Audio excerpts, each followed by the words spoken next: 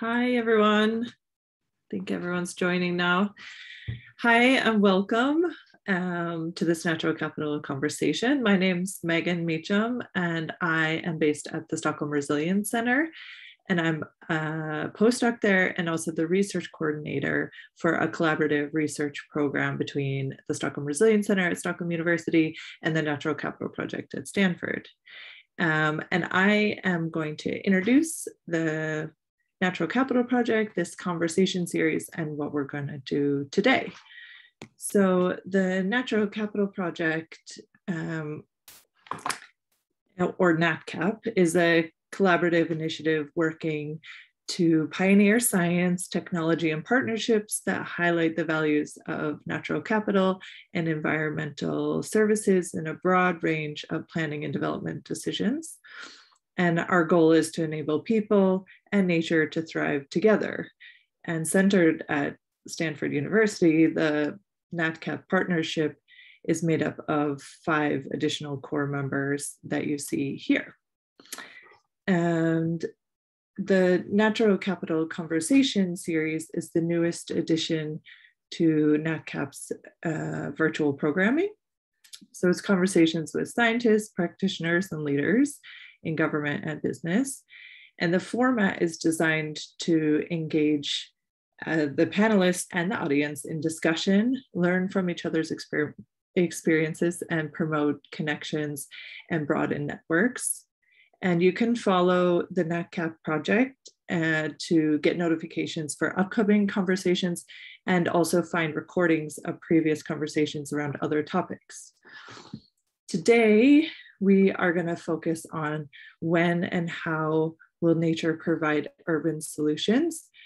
With this excellent panel of speakers, we have Eric Anderson, who's the associate professor and principal researcher at the Stockholm Resilience Center. We have Joseph Kane, who's a fellow at the Brookings Metropolitan Policy Program. We have Todd Gartner, who's the director for Cities for Forests and Natural Infrastructure at the World Resources Institute. We have Timon McPherson, who's the associate professor and director of the Urban Systems Lab at the New School. And we have Seema Kairam, who's the design lead at Able City. How today will look, we will start now with me giving these opening remarks, and then I'll hand over to our co-moderators, Anne Gary, who's the Chief Strategy Officer and a lead scientist at the Natural Capital Project at Stanford, and Eric Launsdorf, who's the Program Director and lead scientist at the University of Minnesota, also part of the Natural Capital Project. Then we'll open and have a discussion around challenges and opportunities, and a further discussion, including with you, the audience. So one final thing is that we will have a question and answer box available for you. So you can enter your questions and comments for the panelists. So please use the Q&A box at the bottom of your screen to access that Q&A box. And there you can put your questions and comments, and then we'll use the chat for any technical difficulties or other webinar logistics. So with that, I would like to hand over to Anne Gary. Thanks, Megan. Hey, everybody. So glad you're here. NatCap's been working in urban systems for a few years now, and we're seeing both so many opportunities to bring more nature to cities and all the benefits that it can bring to urban residents of all species. But we're also seeing a lot of different challenges in implementation. And so Eric Launsdorf and Megan and I had a great time dreaming up this session where we've invited a really fabulous group of panelists ranging from academia to practice and a lot in between to help us explore those challenges and opportunities for including nature-based solutions in cities.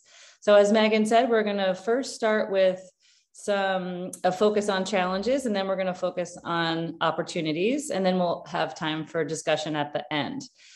We're aiming for a very interactive session. So we're asking our panelists to start with brief opening remarks in each of those sessions. So you'll hear little chimes if people are going over their 3 minutes, because we want to make sure that we have time for a lot of interaction through that Q&A box. So I just want to thank everyone, all of our amazing panelists for joining us today. And I'm going to turn it over to Eric to tell us a quick story that will help set the stage. Okay, thanks, Anne. Okay, so the setting of this little story is in Ramsey County, Minnesota, which is where the University of Minnesota's campus where I'm based. Is the setting behind me there is the university. It's in the city of St. Paul, the capital of Minnesota is there.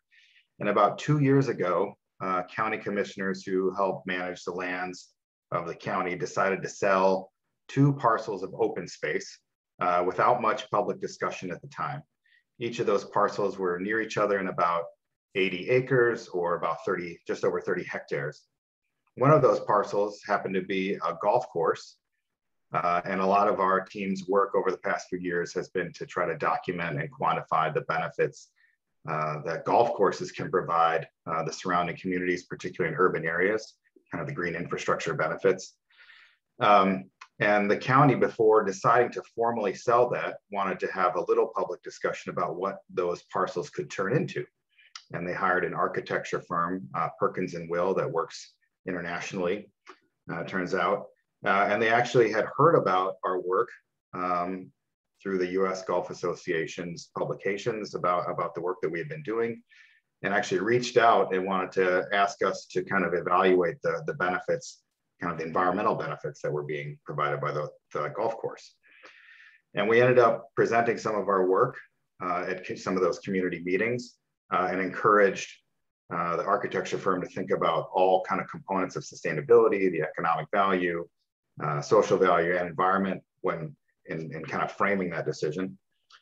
And we tried to actually evaluate scenarios that the architecture firm had developed for discussion. And it turned out it was really difficult. They use different software. They don't use GIS, which is what a lot of our work is based on. And in trying to frame the problem as a multi-objective discussion with the community, that kind of fell flat because each community member had very specific goals. So either they wanted more housing or protection for birds, or they were concerned about flooding. The kind of multiple objectives didn't really, no one resident really was concerned about that. And so that the decision has yet to be made and the discussion continues, but I think it reflects both the opportunity, the recognition that green spaces are providing benefits to the surrounding communities. And so there's kind of common goals around that, but also the challenge and kind of the gaps that we need to fill and trying to kind of implement those tools into the active decisions, as well as sort of just the challenge of multiple objectives. So I hope we get some insight around issues like this. This issue of the pressure on green space for housing is common, at least throughout the United States, and I'm sure elsewhere. And so I hope that I trust that we'll be getting more and more into that as we hear from our panelists. Great, thanks, Eric. So now if I could ask all of our panelists to turn on their cameras. Hey, everybody. What we'd like to do is to start with each of you sharing your thoughts on what currently limits the use of nature-based solutions in cities today and whether or not there are knowledge gaps and or particular barriers to implementation that hamper progress in this space. And we thought we'd start on the academic end and move towards the practice end. So I'd like to invite Timon to share his thoughts first.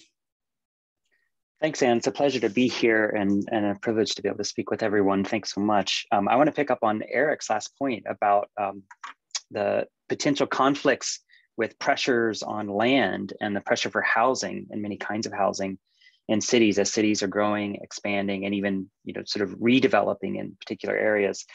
Because we see this, I think, in cities all across the US, and you see it similar around the world, that as you're developing, there's a need to generate tax revenue, right? There's a need to spur economic development while supplying critical services to urban residents like housing. And so one of the big gaps we still have is to show the full value of what urban nature can provide and does provide. And to me, one of the key gaps here is really understanding this in the context of health and mental health. I think it's been clear during the pandemic, not only for social distancing, but we'll probably see many studies that start to document better the importance of urban nature for stress relief, for just mental recovery during the stress of the pandemic. And yet we don't know very much how valuable that is. I mean, let's put this in context. In the United States, almost 20% of our GDP is spent on healthcare. How much of healthcare costs are avoided by the current green space we already have in cities, by people being able to recreate, by people being able to increase their physical activity. We've had lots of studies that have shown this, that green spaces in streets, along streets, promote running, promote cycling, right?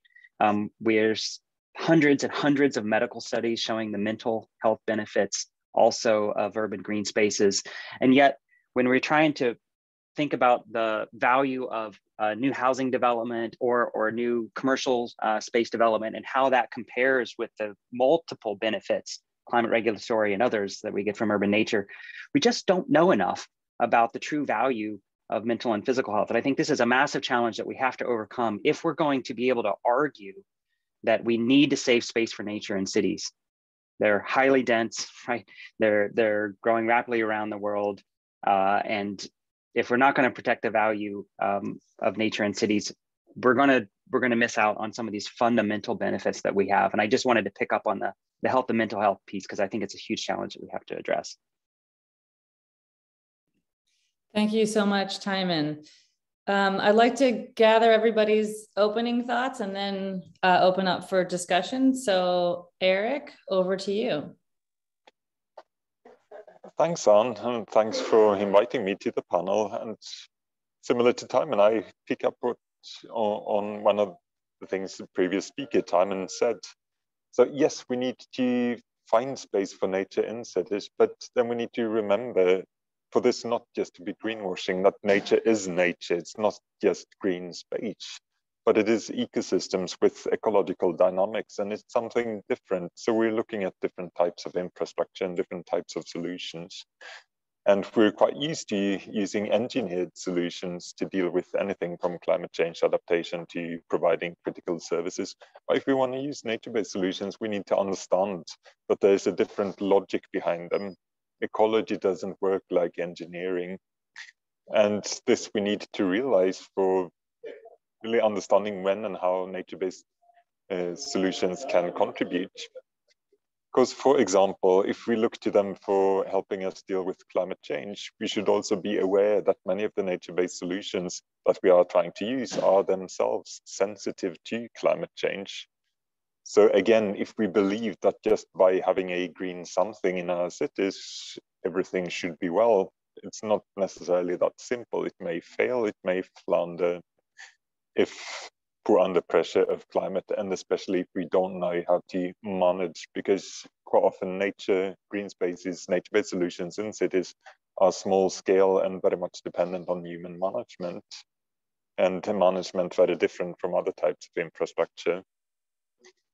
So that said, I would suggest that a challenge with nature-based solutions, and possibly a way of moving forward, is that I wouldn't say that they are necessarily to be or should be understood as solutions themselves, but they can certainly contribute to solutions and be components of solutions. But quite often they need to be complemented with other things. Nature is rarely a solution to human problems. It can contribute to solutions, but again, we must be part of creating the actual solution.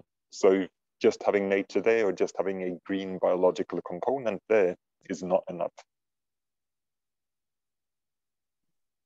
Yeah, thanks. It's sort of like a caution not to check a box like, yep, we've got a green space on the land use land cover map, and that's going to be good enough.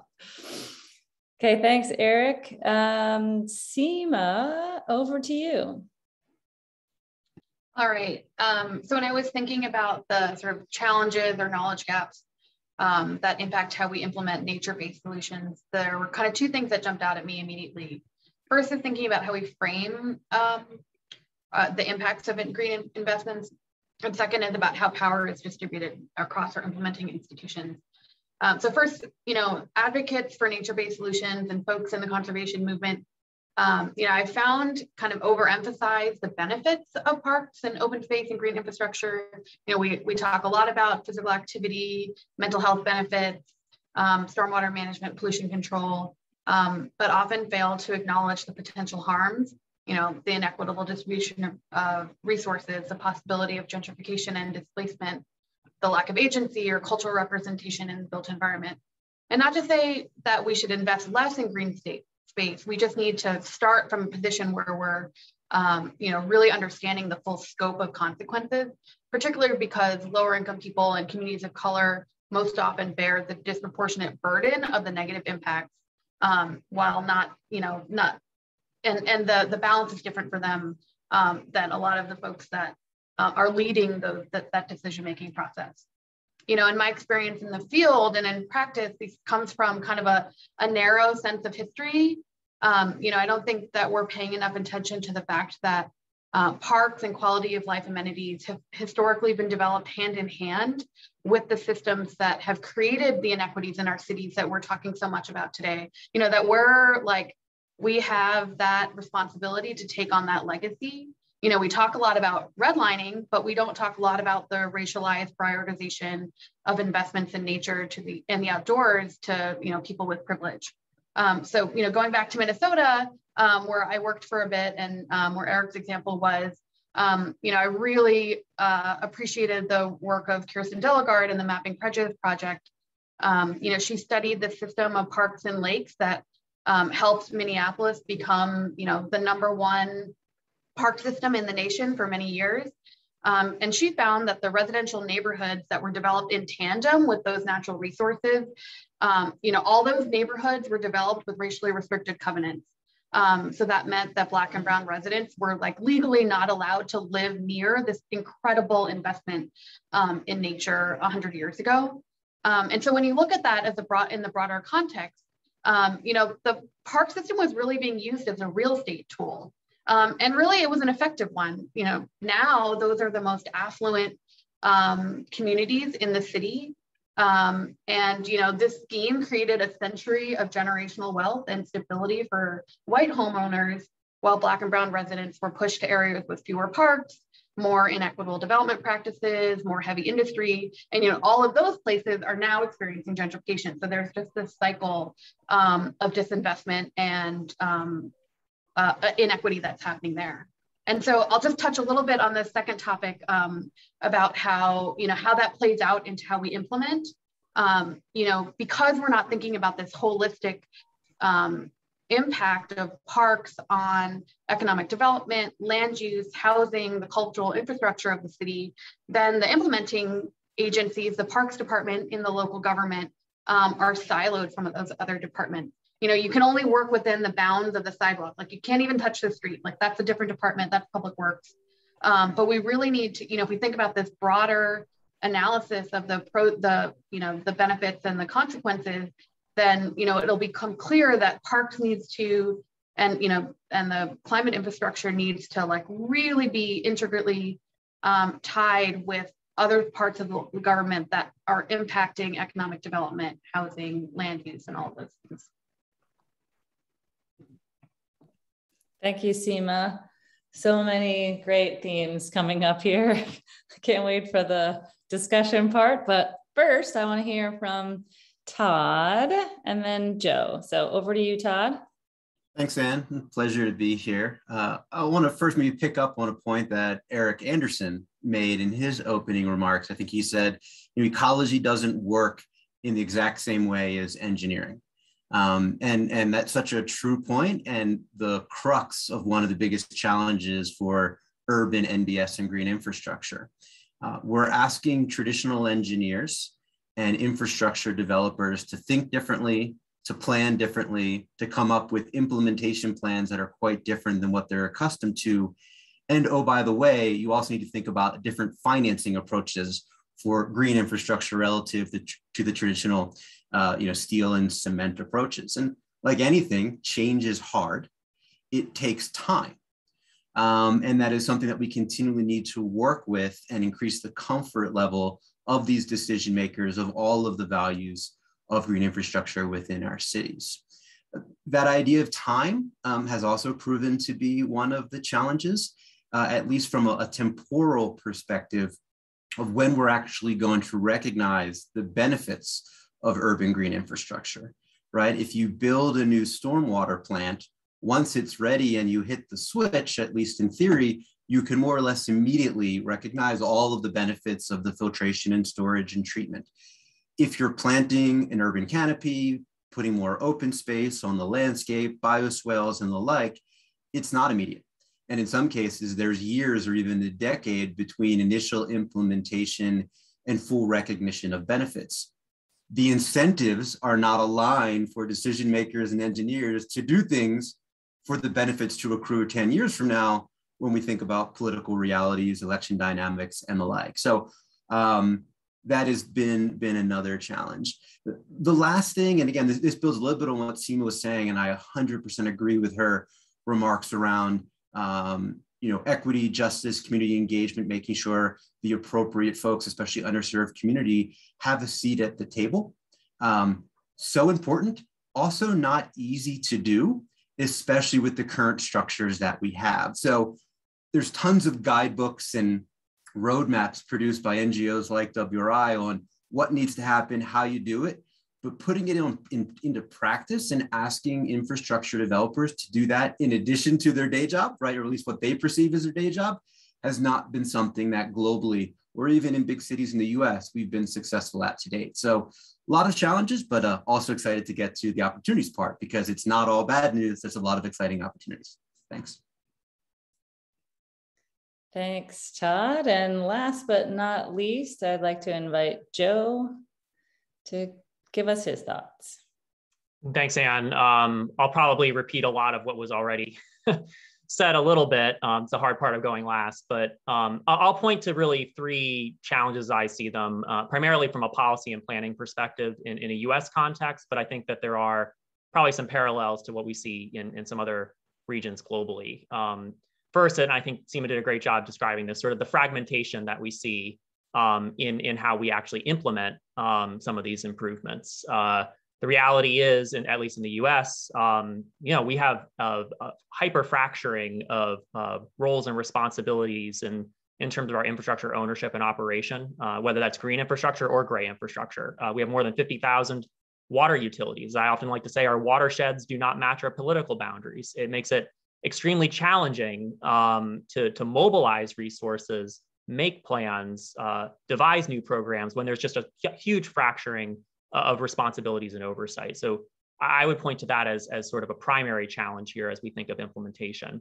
Second, which several fellow panelists have already touched on, lack of real clear, consistent climate measures and information here. If we cannot clearly identify what some of the challenges are, how can we begin to address them? And I think there's a lot of great examples out there in very ad hoc ways, certainly in the academic literature and elsewhere, particularly from a climate science perspective of trying to measure what some of these challenges are. But are we translating these climate measures into economic measures that all types of leaders can understand? Because often, unfortunately, planners and others aren't the ones controlling the purse strings. Mayors, governors, others are.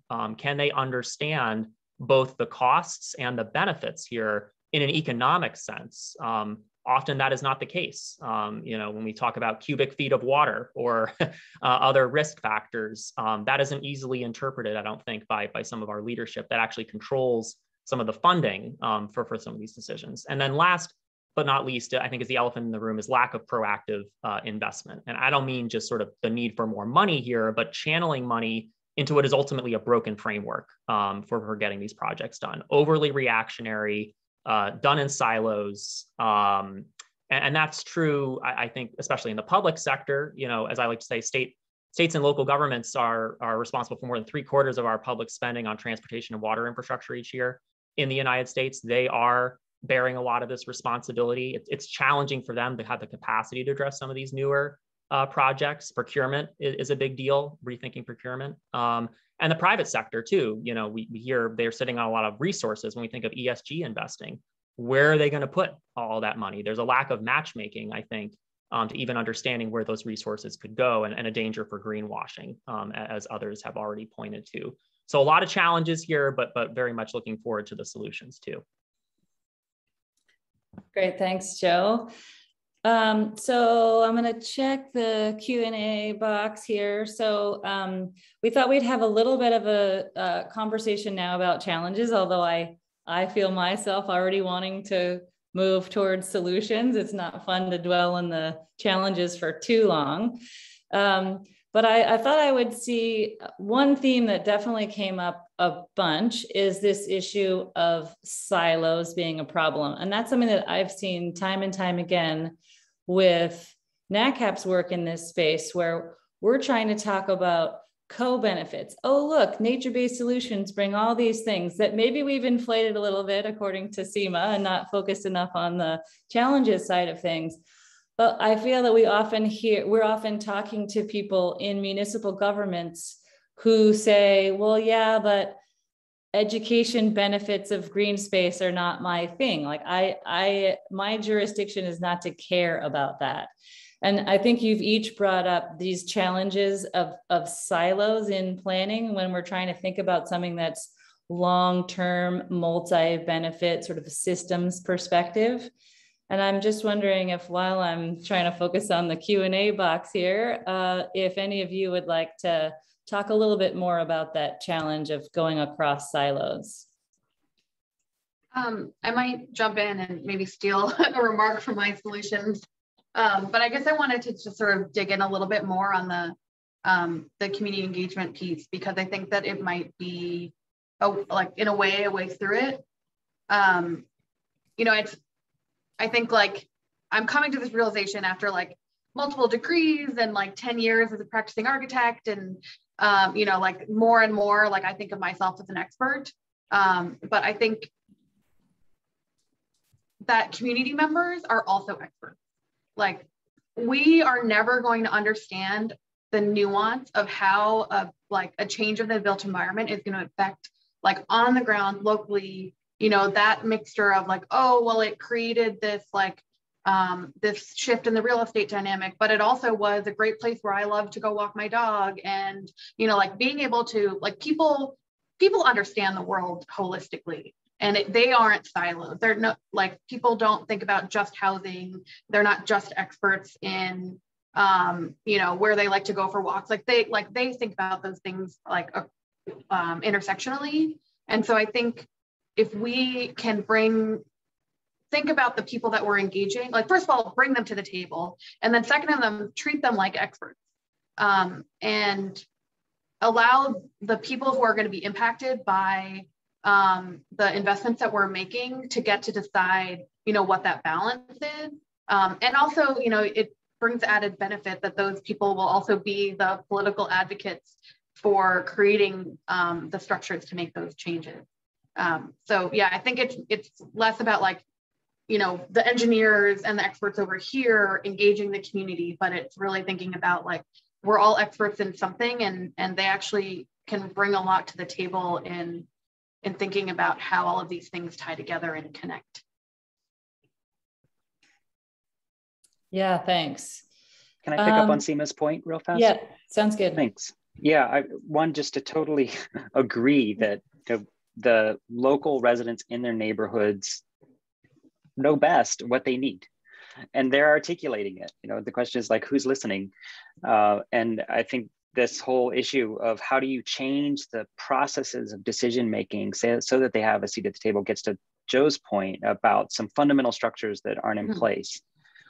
So Anya's question about the siloization that we have had, especially in city government decision making, which is a long-standing tradition of how you sort of set up and create governance structures, is something that there's also, I think, the emergence of potential shifts that are starting to happen there. And one of them is the increasing recognition of the way in which climate change is impacting cities and the development. It's slow, it's emerging, but the development of these agencies that are cross-agency agencies, right? These offices of sustainability, these offices of resilience. And where those exist, there at least is a bit of a light maybe at the end of the tunnel of how we can start to harness that as the baby steps towards a more radical shift in governance structures that can break through this siloization and start to harness. Because they're, at least in some specific examples I have in mind, they're charged with working across agencies to try to unite goals around health and goals around transportation and goals around housing through the need to deliver resilient solutions or sustainable solutions. So I think that's an opening, but we also see that they haven't solved the problem of process of engaging with the communities who have their own knowledge about what those solutions are. So it's a starting point. I think it's sort of starting on that solution space. And maybe that's a place that we can sort of break that open even more as we sort of push on the need for new governance structures.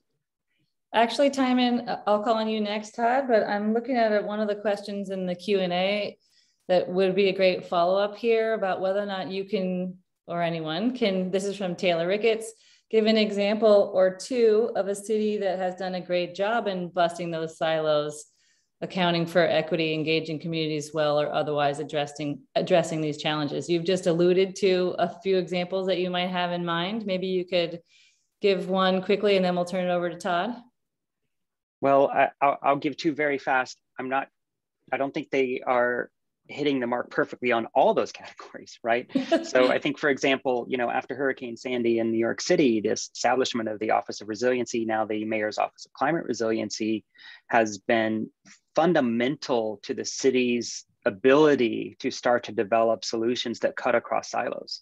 And some of the responses led in part by that agency, but contributed by many agencies to the current aftermath of the Ida hurricane in New York, that quickly, within weeks, put out a unified response of the city about what do we have to shift, accelerating plans that were on the books and saying we got to put these in place right away, including nature-based solutions. I think the city of Phoenix and establishing a heat resiliency office together with Miami are two places that are starting to lead to say, no, we have to think thematically about governance, and we have to be thinking about how heat cuts across all aspects of the city in terms of who's most affected and how we develop solutions. That doesn't mean they've solved the equity problems or they've solved the engagement or really dealing with procedural justice problems. But I think there's the beginning of starting to rethink governance. Those are great examples to me. And maybe to kind of go to the other side of the country in San Francisco. And I do want to give them credit for starting the process. We are not there yet to say that it's been a success, but WRI, along with Encourage Capital, has been partnering with San Francisco Public Utilities Commission, the Ports Authority, and the Department of Transportation on what we're calling the Joint Benefits Authority. And the idea is we're piloting it in the Slayas Creek area, for those familiar with the Bay Area, deploying green infrastructure in an area that is, a poverty-stricken area, not as much development and as needed there, and thinking about the benefits and values that each agency would get out of a green infrastructure projects, right? It's on the water, so the ports obviously have a major role to play. SFPUC from a flood control perspective, and then Department of Transportation, when it floods, that screws up roads and pathways and the like. Can we at least order of magnitude begin to model out using tools like Invest, what have you, what the benefits are for each of those agencies, and then they financially contribute in kind? Can we create economies of scale on the planning, on the monitoring, on the financing? Each of those departments right now has their own staff of men and women doing those things, and there's a lot of overlap. So we're working towards sort of a joint benefits approach. And if successful, this could be over $1 billion green infrastructure development project. So not a small pilot, but full-scale implementation. Other cities like Seattle and Pittsburgh are at the table as well, watching and looking how they might contextualize for their needs as well. Happy to share more information after the panel. Thanks, Todd. Eric, I see you've got your hand up, and also I'd like to direct a question from the Q&A box to you, which is about the sort of otherness of people and nature. And I think this is something that you've thought a lot about. How do we change the paradigm of needing to save nature or the planet rather than recognizing how intertwined our fates are? So maybe you can talk a little bit about that, as well as what moved you to raise your hand. Okay, let's see what I can do. I want to pick up on something Todd said, and this is certainly not a solution to how to align very different governance processes and to deal with this siloed approach to managing cities. But what we could, there's a promise here in nature-based solutions because it provides a common denominator. It is potentially a solution to many different problems. So instead of starting with the nature-based solutions themselves, if we look to what different sectors, different silos need, and if you can show there that, well, this is something that could actually be addressed by a particular nature-based solution, and then if many of them come to realize that it is the same solution they're actually interested in. So instead of just starting with a solution and try to sell it in, you start with their specific needs, and then you have a very real connector between the silos. Then, of course, the next step is to figure out how to jointly govern or implement that solution. But still, it is a connector here. Before we have looked to different solutions, which makes it even harder to coordinate. But here, there is a commonality, or could be a commonality, just because nature-based solutions have multiple different potential benefits. To the other question, the otherness of people and nature. I think I may actually come back to that on the opportunities or more promises of nature-based solutions, because there really is a need to shift how we think about nature and also how we think about nature-based solutions as being something that we're more part of than something that is just there implemented. So they're recognizing that we are part of the ecology of nature-based solutions could maybe be a bit or a tiny step towards a realization that we're part of any ecology or part of the biosphere at the global level. Great, thanks. I feel like we're all chomping at the bit to get to talking about the solutions piece. So I just leave the floor open for a second. If any of you would like to say anything else about a challenge or this section of our discussion that you would like to get out on the table before we move to talking about slightly more optimistic things. Okay, over to you, Eric, to moderate the next more fun chunk. Yeah, it seems like that was all the questions from the audience were all about, okay, that's depressing. Let's hear some positive news. So we're gonna kind of flip the order for talking a little bit about sort of the opportunities and solutions.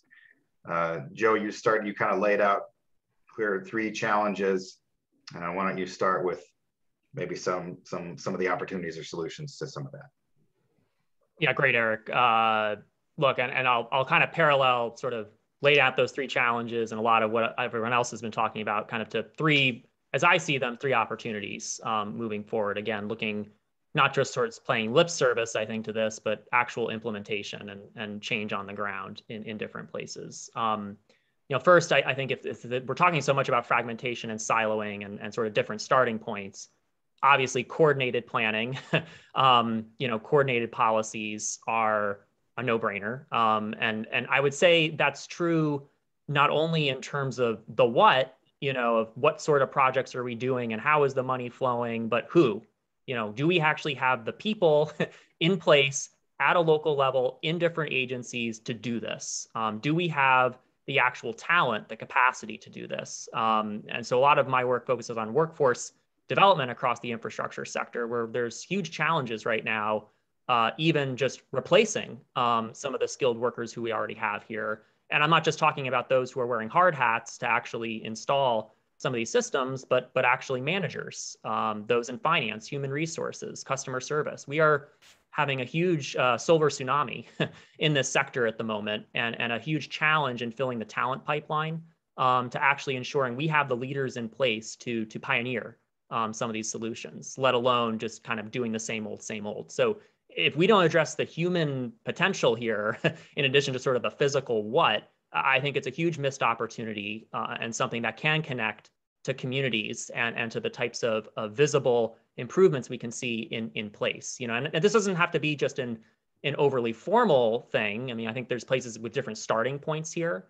You know, a lot of people look at Philadelphia, for example, as, you know, their Green City Clean Waters effort. I like to look across the river at Camden, New Jersey, which is a place that has tremendous environmental justice issues, economic issues, but they have done some interesting work. I've talked to their utility there quite frequently on the Camden Collaborative Initiative, where they brought together, even informally, the utility with Rutgers, with other community organizations to start talking about not just sort of infrastructure, but green infrastructure and visions moving forward. So to the extent that there's people in place talking about these issues in formal ways, but informal ways, I think is a step to go.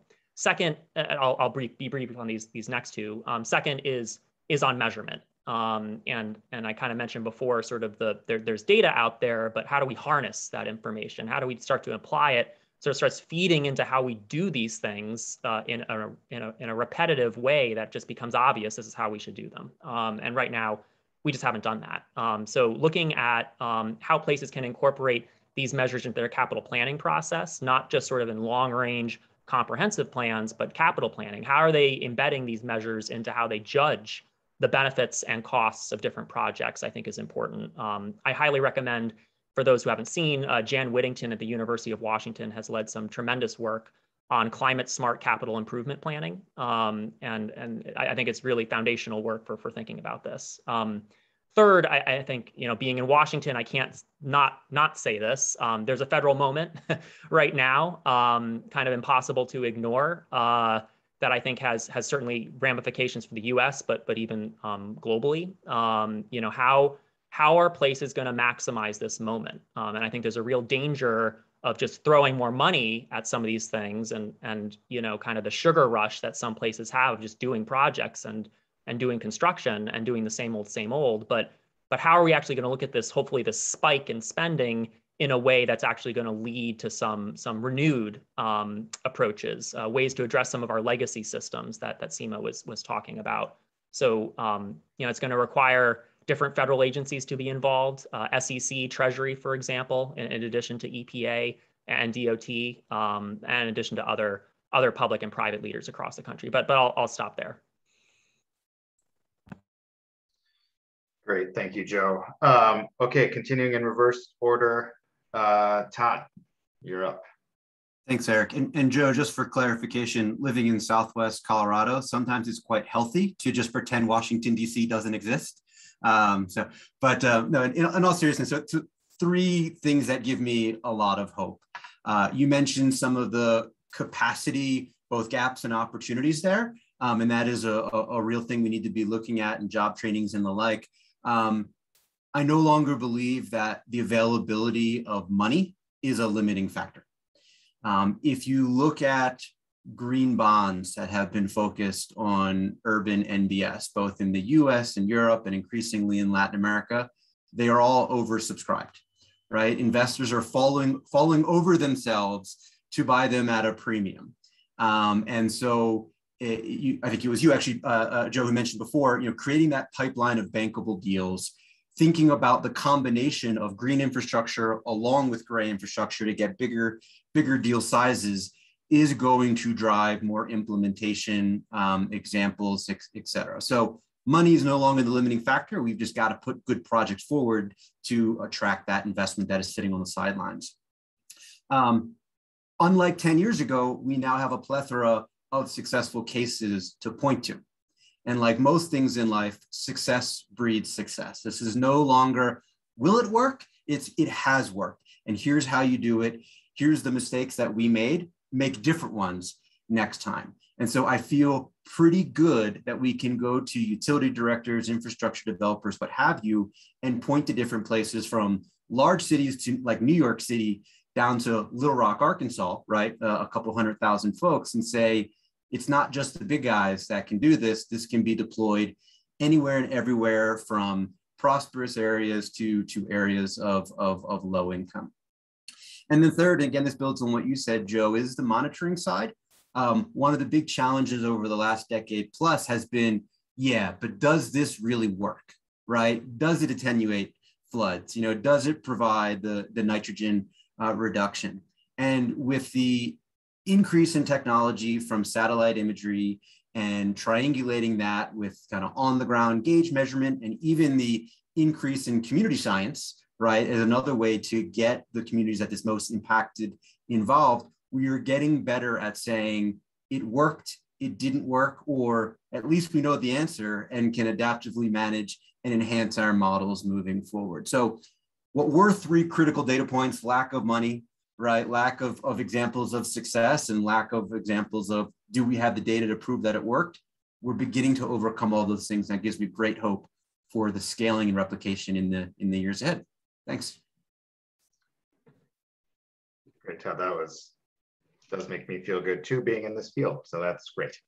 Seema, your turn, and then Eric and Timon to end. All right. I'll also give 3 examples of, you know, sort of different ways that, you know, communities are and local governments are addressing the sort of the risk of green infrastructure driven gentrification. And they're kind of, you know, top down, middle out, bottom up examples. So the first, and I'll just add the caveat that, you know, I used to work at the Trust for Public Land and was on a team that was supporting different groups in cities around the country. And I haven't been in that role for almost a year. So I might be a little out of date in my kind of intimate knowledge of what's going on with these projects. But so I'll speak a little bit of what I knew then, and hopefully, you know, we can all catch up and research what's going on, you know, with the pandemic and everything, how these projects are going. But the first one I'm thinking of is India Basin Shoreline Park in San Francisco. And this is a project in Bayview Hunters Point. It's one of, it's a historically Black community in San Francisco, one of the kind of few affordable places left in the city. And there's a proposal to kind of completely revitalize the shoreline there. And really it was the leadership at the local level. Phil Ginsberg, the director of the Parks Department, basically, you know, said, like, this can't just be a traditional parks project. We need to be thinking about the broader equitable development of this community, because this project does have the potential of completely changing the neighborhood.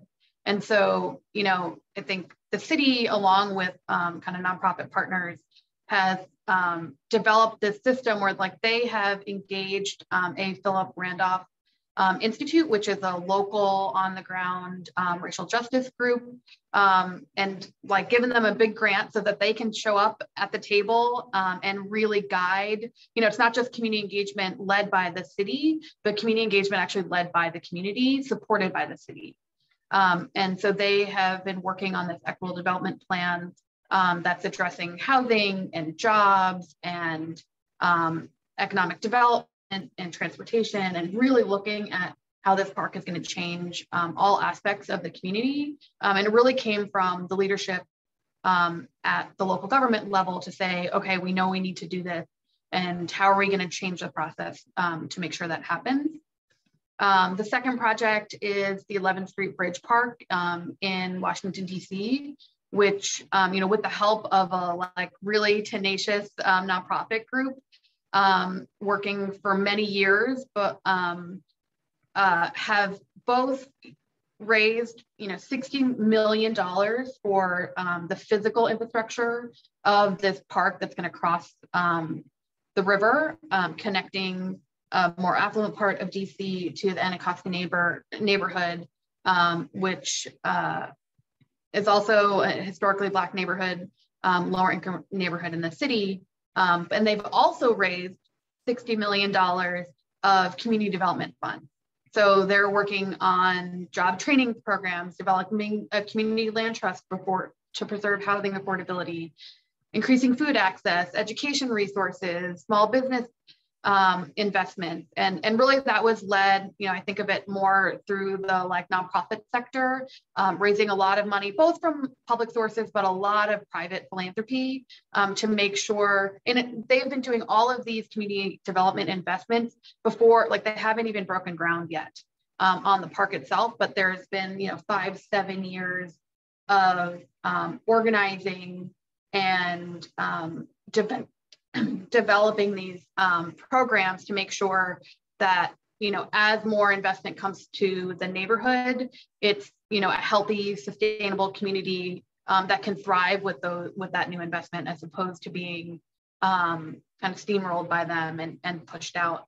And then the last one, which was more bottom up, that I'll mention is the LA River Open Space and Housing Collaborative, La Rosa, which is a collective of really grassroots environmental justice groups and housing justice groups that have come together to realize that this conflict between like land for housing and land for parks is pitting these two like essential needs against each other. And they've come together to say, okay, how do we advocate for these things together?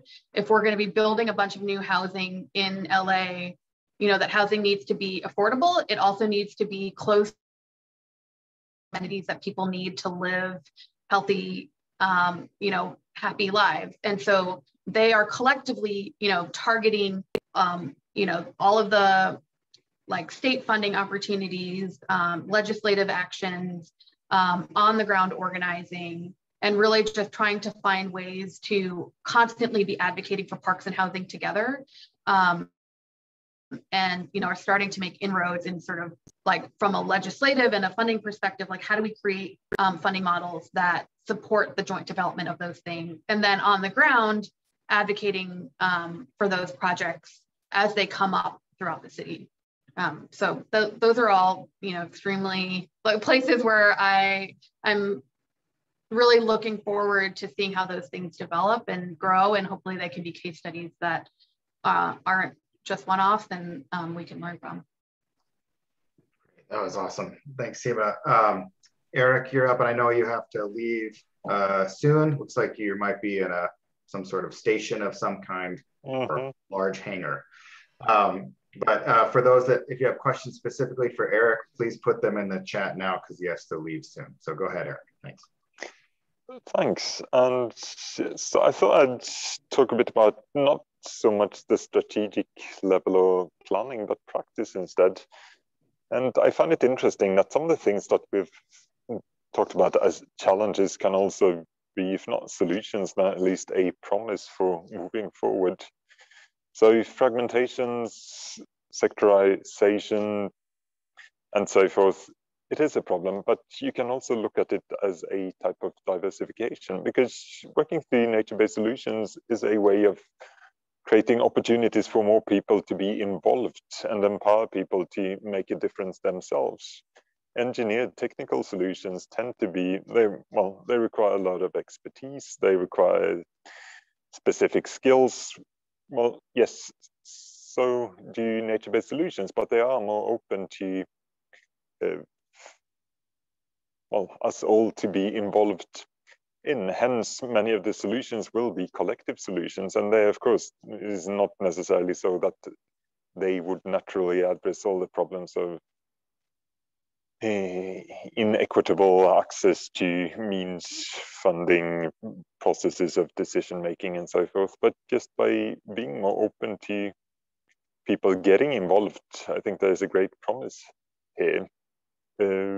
Nature and nature-based solutions, and this goes back to the question Anne posed before. Like, if we see ourselves as part of the solution, not just a solution as something we put there and then leave it there, but nature-based solutions, they will need continued, they aren't just planned and installed, but they need continued maintenance, management, and so forth. And this is something that could involve many of us, and to discuss on what terms and in what ways we can be involved.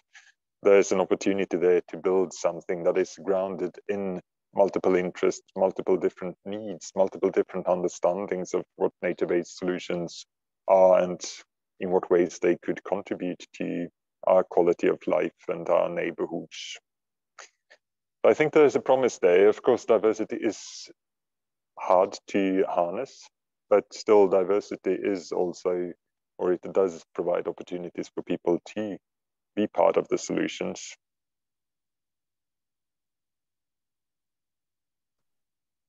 Great, thank you. And then hopefully we can get some questions in before you have to go. Timon, to close it out. Thanks. I'm gonna pick back up on my earlier point about health, which we haven't talked a lot about, and I want to.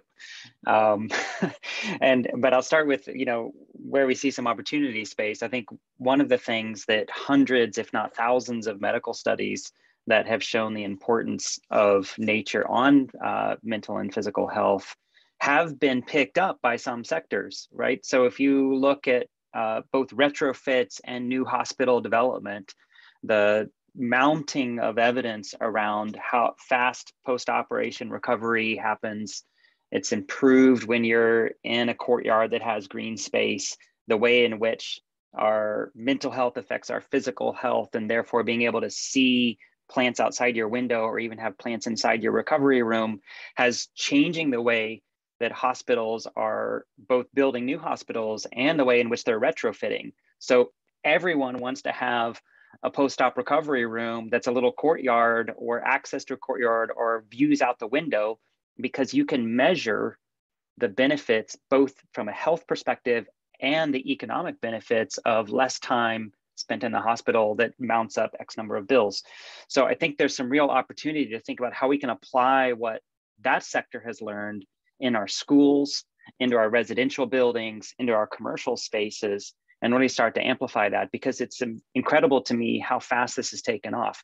The monetary benefits that go along with the health benefits have been able to mobilize new finance and new prioritization of nature in those kinds of spaces. How do we do that in a lot of others? And I think this is one of the keys to unlocking potentially massive amounts of finance, not only in US contexts, as we're a little focused on here today, it seems like, but in many other contexts all around the world. And just to anchor that point, if you think about that cost in the United States context for healthcare, upwards of $3.5 trillion being spent on healthcare every year, what fraction of that could be put instead into investing in nature-based solutions in the city, all across all aspects of the city, that could lower our healthcare costs? And if we did that, and what would that be? Maybe that's $1 trillion a year that we need to really come to the scale of the challenge that we're facing, and investing in a way that can be more inclusive, because the piecemeal approach is going to keep having equity problems in terms of how it's prioritized. We need an order of magnitude shift in the investment in nature-based solutions. And there are ways that we should be able to mobilize that finance, especially if we can better demonstrate the diverse values and to my mind, the gap in the mental and physical health value, which perhaps might be the largest monetary value of any of the many benefits that they have. I want to jump to a quick point, if I can, because I think it picks up on this, that Oliver raised in the chat. And feel free to cut me off, Eric, if you want to. But there's this question that Oliver had about how do you not displace people when you're investing? And I think Seema pointed to some really great examples of the way in which you can couple housing and other priorities with nature-based solutions. I think this is one of the key issues that we have to do a better job of, and it goes to this question of siloization as well.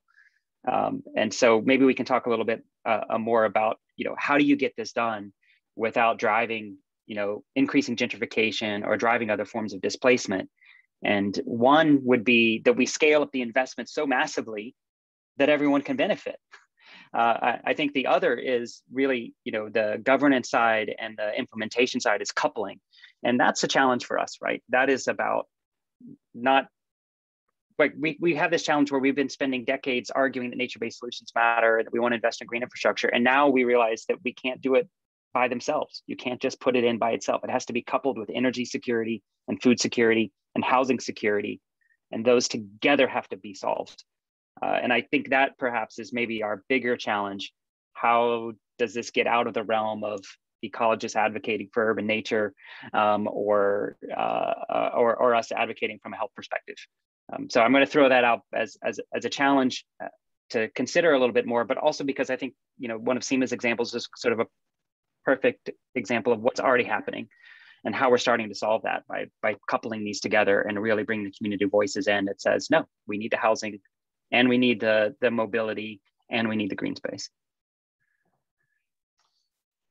All right, thanks, Timon. Just in case Eric is still on, it looks like he may have actually left, but I wanted to pick up off of the sort of the community engagement question. This is something that's come up in the story that I brought up at the beginning and in a couple of questions on the panel, just sort of when there is engagement and just sort of combating sort of the last loudest voice sort of dominating. It may be a special interest or things, and just sort of what kind of these broader community engaged visions that you just laid out, Timon and Seema, and maybe the work of the Seas of the Anthropocene. I don't know if, Timon, you've been involved in that at all, as maybe a process for sort of that. I wonder if you could speak a little about some of the kind of mechanisms that might be used when this kind of a whole bunch of money and opportunity is coming.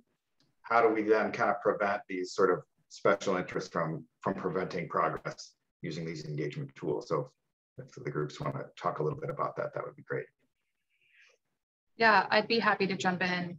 I mean, I think it's sort of unfortunate we use the word community engagement for like such a broad like spectrum of activities. There's like what I kind of think is like the typical community engagement is where you like set out like a notice on the city website, you hold a meeting at 2 p.m. at City Hall, and you get a bunch of like old predominantly white retirees who show up because they are the ones that have the time and the interest to show up. And that like those are the places where you get those like loud voices, or the sort of more unofficial in community engagement where you open yourself up to like developers and hearing from the people who figure out how to make sure that they get heard because they have a financial interest. And so like that is considered community engagement in some ways, but then also like there's really like a whole world of community engagement processes where you're really going out to the community proactively, and like going to events that are already happening, asking everyday people, how they want to, like what they want to see in their future, how they want to prioritize things in their built environment. And it really requires, it does take a lot of time and a lot of energy, a lot of cultural awareness, but going out and asking people and giving them the opportunity to not just say, okay, here's a really narrow set of questions, can you please fill out my survey, but to actually like engage them as people, and then also do the work of making sure that people like see the feedback loop of what you've heard from them, and making sure that people get to see what other people said, to say, okay, hey, loud community voice that wants X, we talked to 50 other people who want Y, and help the community understand, how they are collectively prioritizing things, and, kind of think about how that conversation gets shaped, and making sure that you reach out to the people who are the most vulnerable, the most have the most potential for being impacted. And then also, through that process, and, at Able City, where I'm working now, like we have this whole process that we call like the city makery community engagement process, where we're thinking about how are we engaging citizens, not just about the particular project that we're talking about, but how are we giving them the tools and the knowledge to be more engaged in the future.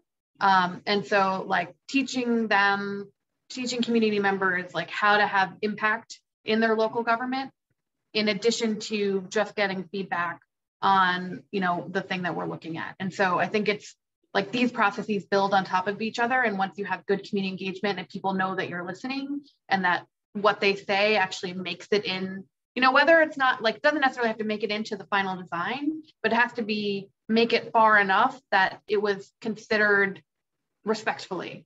And then you'll get more voices, and hopefully be able to get,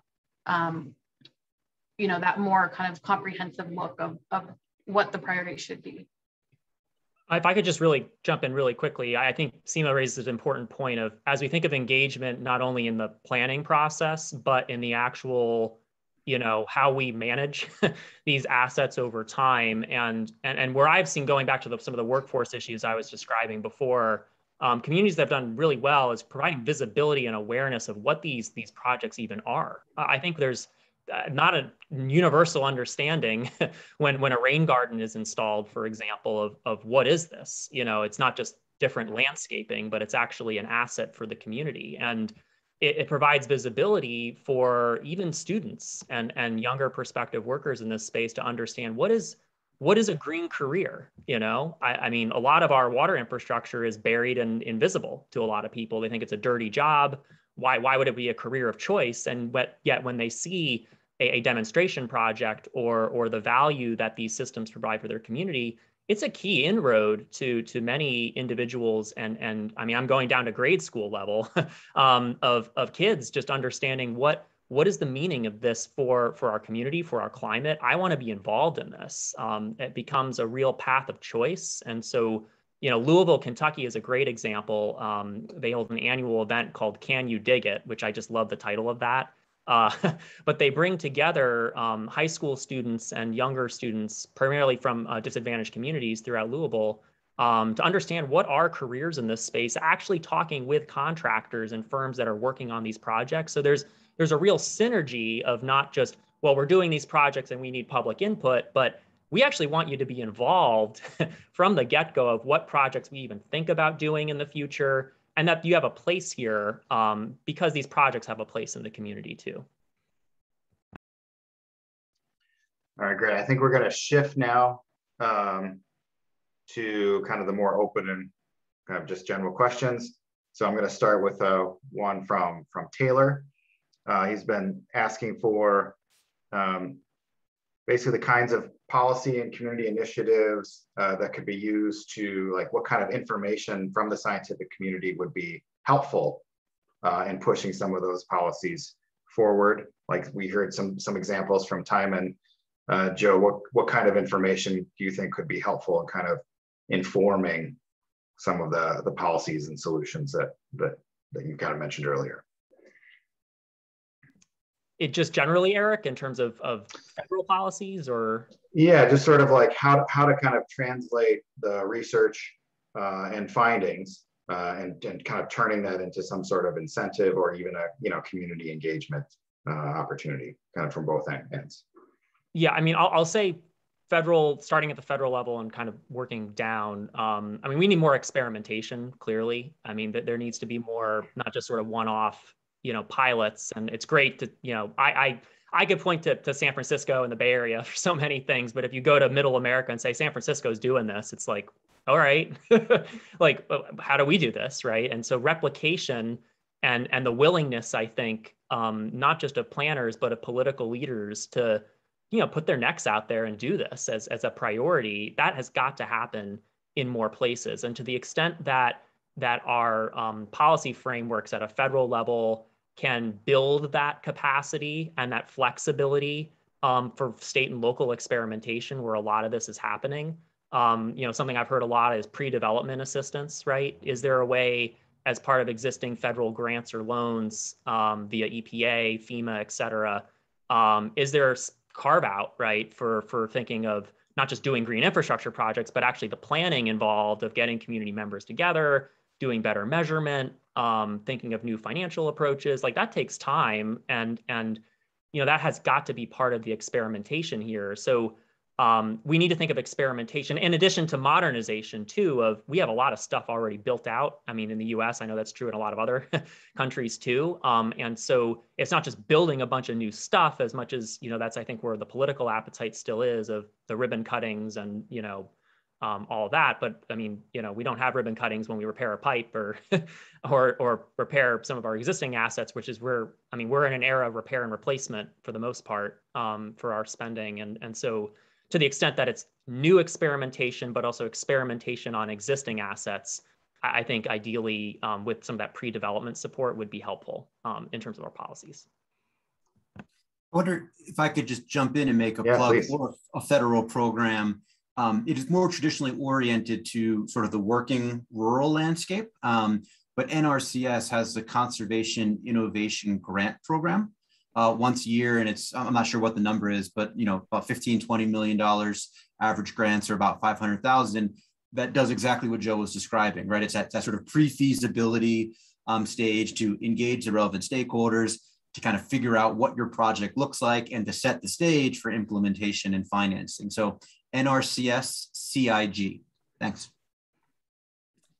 If I could follow up with one from the Q&A box that is linked, which is, are there financing mechanisms that have not been fully explored or taken advantage of that can help fund nature-based solutions in cities? So that was one, Todd. And you talked about green bonds. Are there other things that we can point towards here? Sure. Well, and so I spend a lot of time in the space of innovative finance, and it's my least favorite word, sort of the innovate. Like, we all want something new and different, and like what investors want is vanilla, right? What has worked, and how do we maybe do a little bit of a tweak to make it relevant for nature-based solutions? So, look, I'm all about trying new things, but I think that there is still a long way to go to fully utilizing traditional debt instruments to fund our urban infrastructure, right? We need to get infrastructure developers, investors, project partners very comfortable with utilizing debt and what that means and what creditworthiness is. We don't necessarily need new things. Now, when it comes to eventually paying back investors, right? Just like a mortgage, you get the money up front, you can do the implementation and you pay the bank back over time. It's the same thing for infrastructure. What we need to understand is how you monetize and where the cash flows come from when you're putting in rain gardens, when you're creating additional open space, right? It's very clear, the data, the health benefits of access to nature. How do you turn that into a revenue stream to pay back investors? And that's difficult and complicated. And but what you see time and again, Stephen mentioned her work with, I believe she said, Trust for Public Lands. They've done a ton of research on what bond measures and ballot measures pass. Open space and water pass 80+% of the time.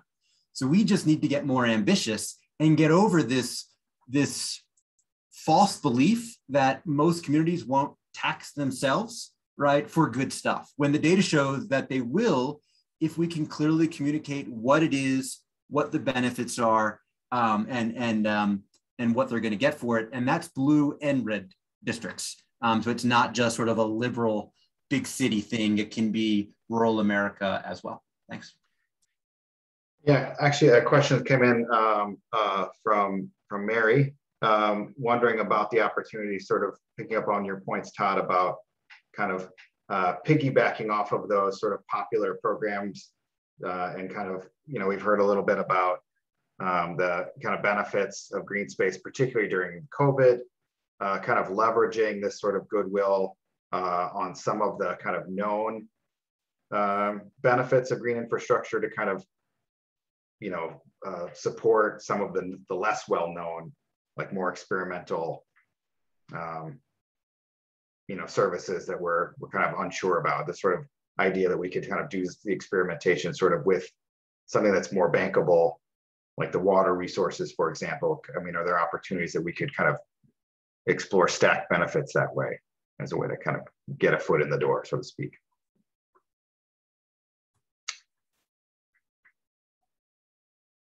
Yeah, that makes sense to anyone. I'm happy to jump in unless one of my colleagues wants to. I think that, again, it's the point of which of these benefits is sort of the anchor benefit that realistically can drive a repayment reality. And oftentimes that is water, right? So stormwater risk reduction, water quality enhancements that can somehow be tied to water bills, can be built into the rate structure, and do it in a way that noise and air pollution can also be addressed. Access to nature and equity issues can be addressed. Those may not be things that we can monetize, even if we can value, but they can be covered if we come up with a strategic way to build nature-based solutions into our water approach. Just the one last thing I'll say is, very rarely are we seeing large-scale examples just on the nature side. Where we're seeing a lot of success are these hybrid approaches, right? Where you're already making an investment in a new tunnel, new gutter systems, what have you for the city. Let's add on the nature-based part. It reduces risk for investors. It increases the overall size. And there's a lot of economies of scale of that approach. Thanks. Here's one from an attendee in the Q&A, and I'll direct it to you, Timon. Adverse heat effects on health have been more prominently featured in the media. Would you recommend piggybacking on a currently popular or health-related issue like this, or COVID, like your recent paper, as a strategy for community organizers to increase green spaces in urban environments? Absolutely. I think we have to use every tool in our toolbox, and the disproportionate impacts of air pollution, flooding, heat waves on communities of color and low-income communities and indigenous communities is stark. The media has finally started to wake up to this, even though it's been well documented over and over and over. And so this is a window of opportunity. We need to walk through that door and make the case that one of the solutions to that is a nature-based solution, because it's multifunctional, because it can provide multiple benefits simultaneously. But to, I think, some of the other points that have been made here, it needs to be coupled with other structural changes that are driving those kinds of legacies of displacement and disinvestment that have been happening for decades and decades and decades. And so I think this gets back to Todd's point too. It's probably going to be more successful if we can couple it with the need to also address housing issues and the need to also address food insecurities in those places and where they are. And we're not going to be able to do everything at once, but if we can find the right couplings, they're going to work in that particular case. But I definitely think there's the need to take advantage of the opportunity when the media is having a voice loud enough that our decision makers are hearing it, and we can use that to open the conversation for perhaps rethinking it. And in the US context, I think that there's something really important happening right now with the infrastructure bill. We have a rethinking of what infrastructure is. We haven't fully cracked open that narrative like it should be, that urban nature is critical infrastructure because it provides critical services. Housing provides critical services. Transportation provides critical services. Nature provides critical services. And so we have an infrastructure bill, we have a social infrastructure bill, we need an ecological infrastructure bill too. And it needs to be at that scale. It needs to be another $1 trillion bill. So we can use, going back to this question, these issues about disproportionate heat impacts or other kinds of climate impacts, I think is a way to really make that point and argue it more strongly. And I don't know if we'll get all of the change that we want out of the next 2 weeks of what hopefully will be getting passed in the House here, but I certainly think there's still some work to do on the narrative side to pick up on narratives that are having agency now and to use those to shift the way in which we think about urban nature as not this other thing, or it'd be nice to have, but no, it's critical. It provides fundamental services for urban livelihoods. Thanks, Timon. Anybody else want to chime in on that theme before we pick a new question? I'll just pick really quickly up, Timon, on the federal bill thing, because I feel like I am close to that, unfortunately, at the moment. And, what I think people don't understand is the politics are the politics. They're happening right now.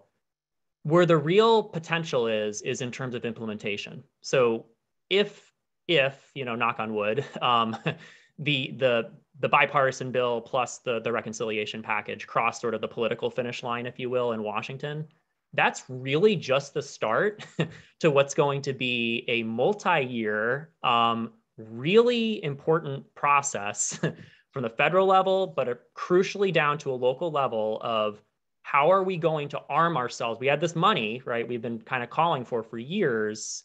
How are we going to use that money and harness it in ways that's going to address some of these issues, including heat island effects, et cetera. And so I would just say, don't limit ourselves to whatever is like in the legislation right now and what's like reported in the headlines, but think this is just the beginning to like when the headlines die down and like the boring stuff kind of comes to like no one like is really reporting on it, but it's like that's the really important stuff of like how are planners going to do this, right? How are governors and mayors going to get on the table with all this stuff?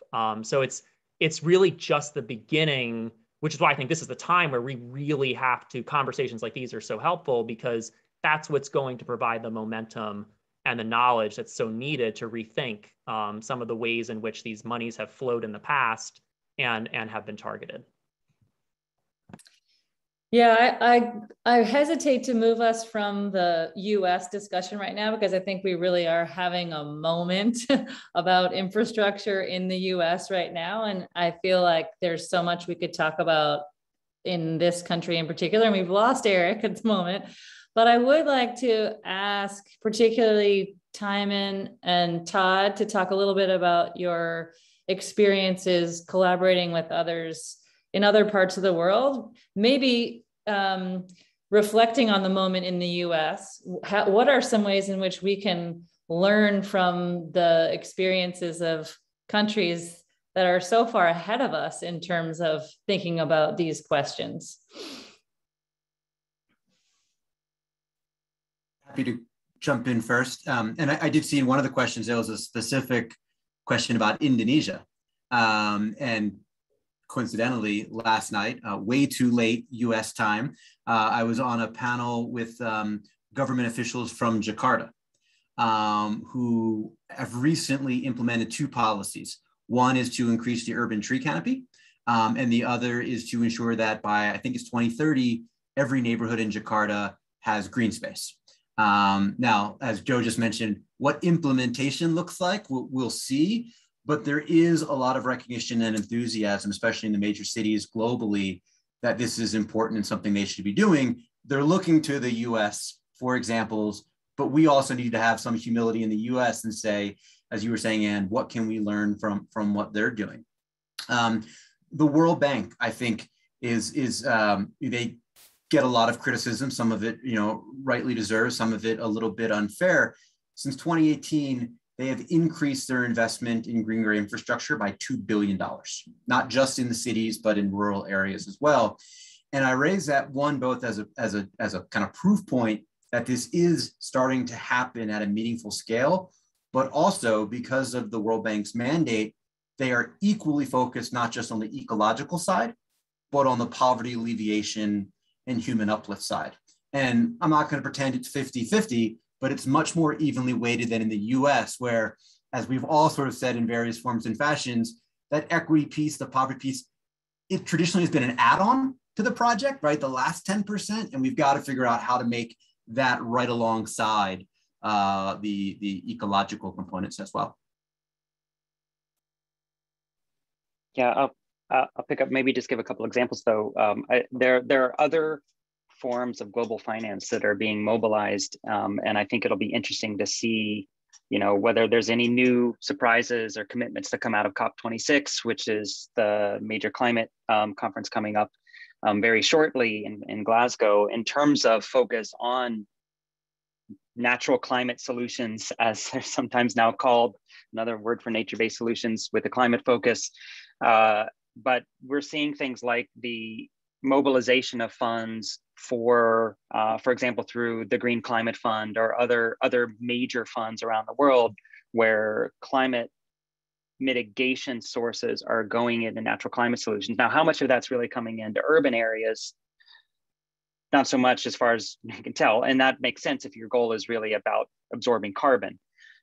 But I think there's the opportunity, but slow shift, a need for a larger shift to really position climate adaptation as a way of mobilizing funds for investing in urban NBS, because of the impact that they have directly on people's lives in the places where infrastructure economies and people are most concentrated. And so the most impact, I think, from those kinds of funds will be there. And you mentioned countries that are far ahead of us. If we look at it from a spending perspective, I mean, the European Commission is spending hundreds of billions on NBS implementation. I haven't added this up, I'm kind of curious if you go city by city all across the United States, what that adds up to, because they're city level as opposed to, you know, a large federal structure that's putting that level of investment in. But, and I also don't know what the city by city is all across the EU in terms of that funding, but it seems to be a major difference in terms of the amount of commitment to working on working with nature-based solutions as a source of solutions to multiple challenges in urban areas. And so I think there's a lot to learn there. And because it's to some extent not only more invested in, but a longer history of work, of implementation, of testing, experimentation, there's some learning there. And I believe they're starting to work on these process issues of how do people have a voice in the process? You know, what does equity really look like? And also understanding that there is no one size fits all for any particular nature-based solution, that we really have to understand the local context. And that's harder, that's more expensive, that's more time consuming.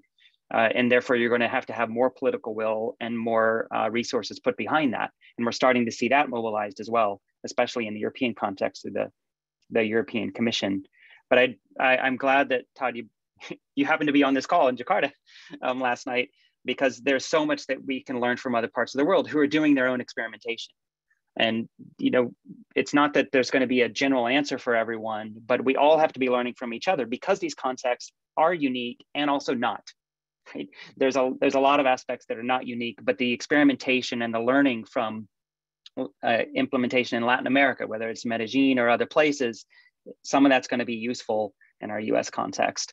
And the same thing, I think, from the massive investments being made across China and other parts of Asia, they're going to mess some things up and they're going to get some things right. And we need to be learning from that as well. All right, we have one last question. I think I'll pose it first for Seema. Like, as we kind of move forward, I think it's kind of bringing it back to the structural inequities and making sure we, you know, as all this effort comes in, we kind of avoid that. I guess, Seema, you brought this up. What are some, how do we kind of make sure that we don't lead to, you know, increasing green gentrification? What are some tools that you use? Kind of how do we make sure that as these new, you know, this opportunities of green infrastructure go, that it's equitably done? Yeah, okay. So, I mean, the gentrification question is interesting because there are like a ton of policy solutions, policy levers to address gentrification. It's just, you know, a lot of them are, it's just about building the political will. And it's about sort of like really questioning like how real estate is developed, how, you know, how we think about how we're investing in certain places. You know, so I mean, I have a list of them, you know, like you can think about like, what is the relationship between green investments and like think about like, well, what happens in those surrounding neighborhoods? Like what's happening in terms of home ownership? What's happening in terms of property taxes? You know, who's getting to take advantage and benefit from the increase in property values? Are rents going up too quickly? You know, what are the things that you can do to make sure that the people who have lived in those communities get to actually benefit from those investments? So whether it's through property tax relief or, you know, taxing developers for flipping homes in neighboring communities, or thinking about like, what is the makeup of jobs in that neighborhood? Can you pair investments in the built environment with investments in job training and education and childcare? You know, like all of these things, like it's not about limiting the investment that happens in a particular place, but it's just making sure that the investment isn't happening just on the land, but it's happening with the people that are surrounding that physical place.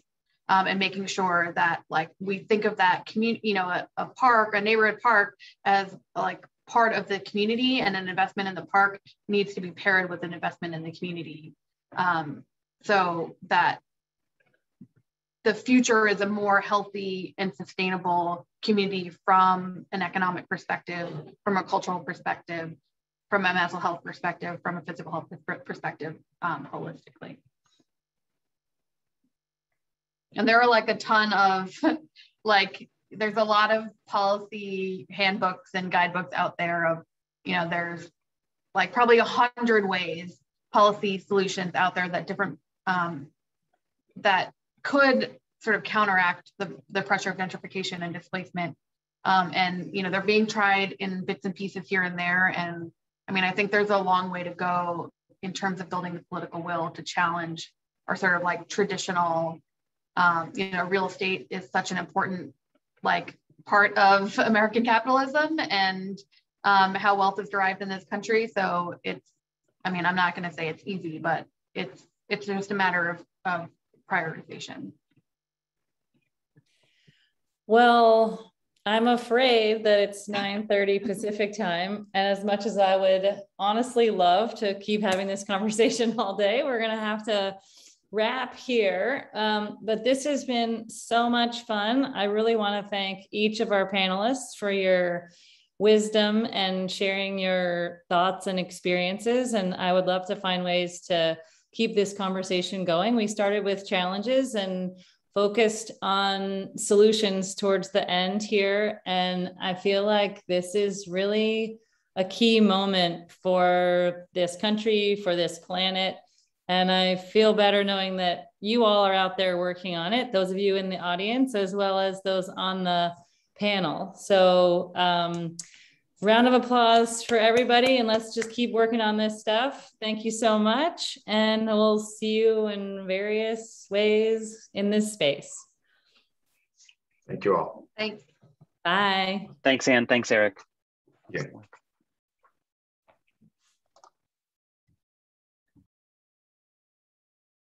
Is there a way to save?